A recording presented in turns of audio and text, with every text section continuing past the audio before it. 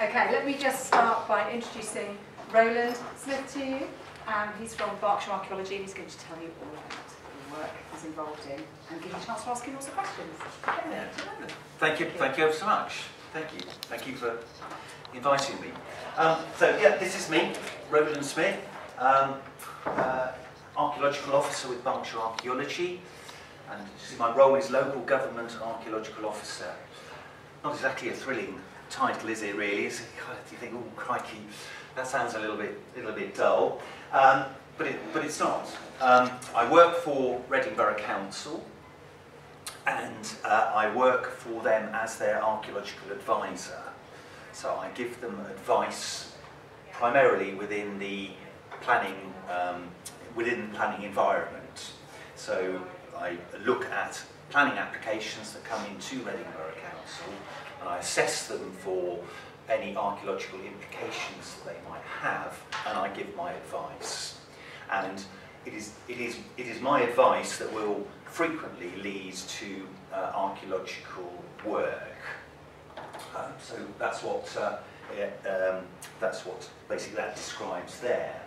And I guess really the key point and the key importance of my role is the bottom bit there, is that the majority of work that archaeological professional practices out there, such as Oxford Archaeology, Wessex Archaeology, Museum of London Archaeology, all those organisations that I think you're probably broadly familiar with, 95% of the work that they do comes from advice that people like myself give within the planning environment.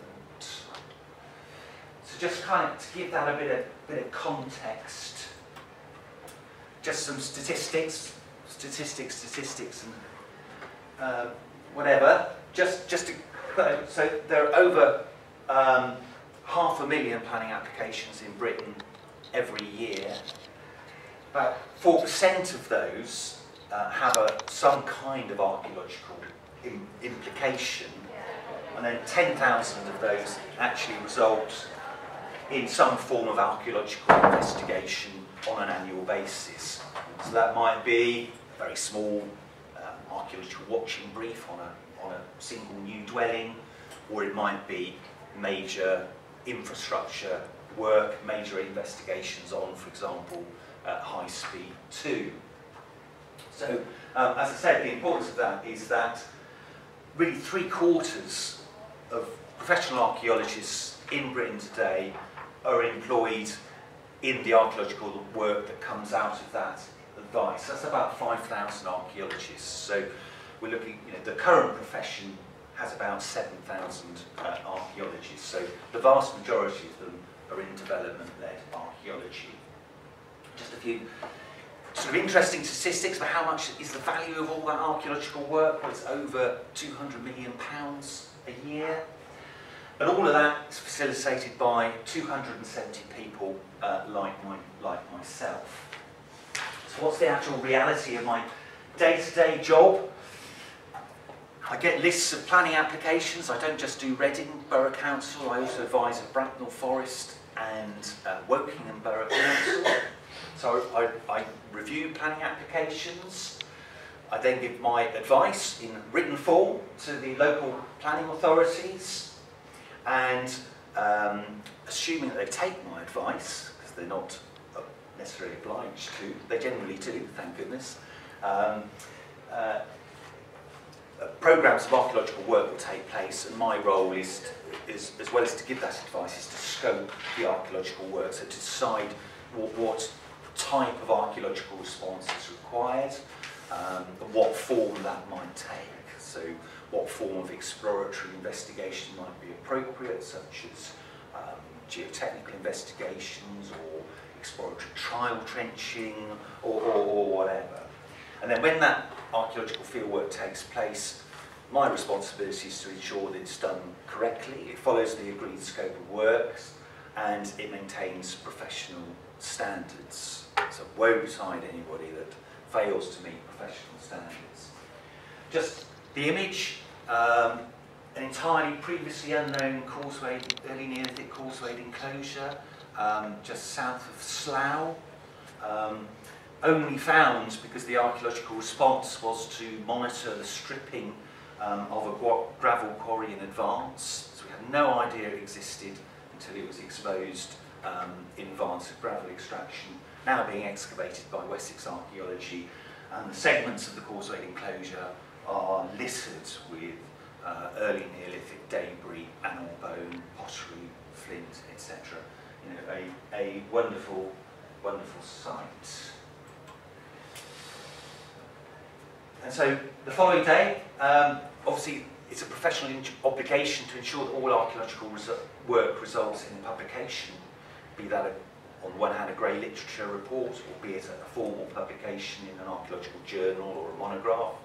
So I'm involved in setting the scope of that work and ensuring that it's completed. Ultimately the results will go into the historic environment record, which I should think you're probably familiar with. Sorts of nods, yeah.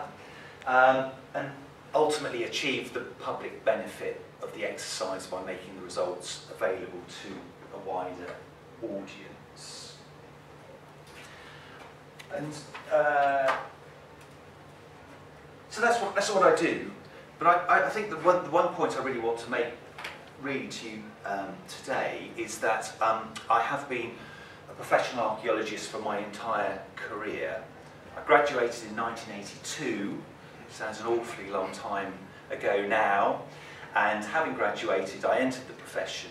I'm still in it, and I will be by the time I retire, which is not that far away.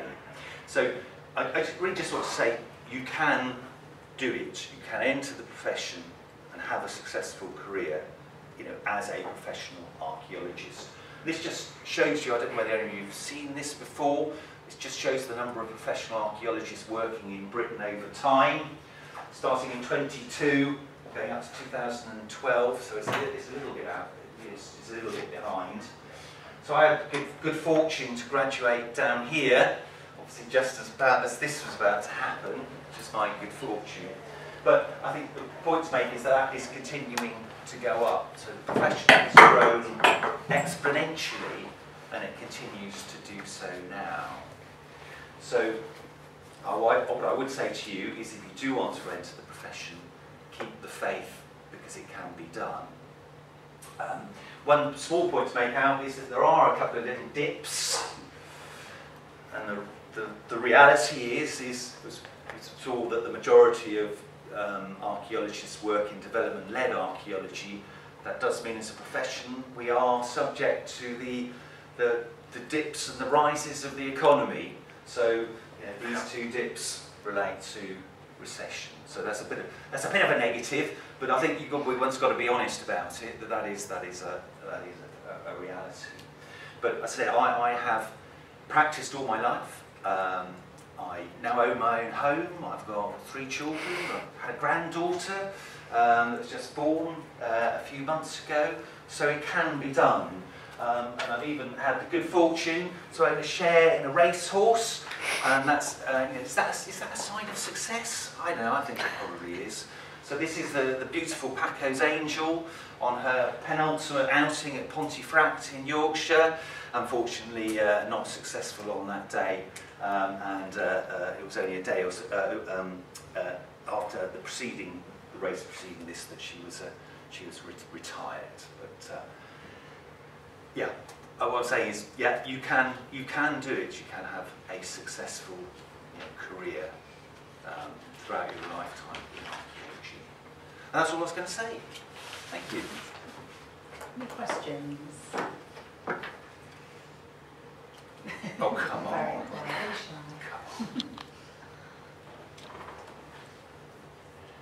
Has anybody worked for a Wessex or an Oxford Archaeology?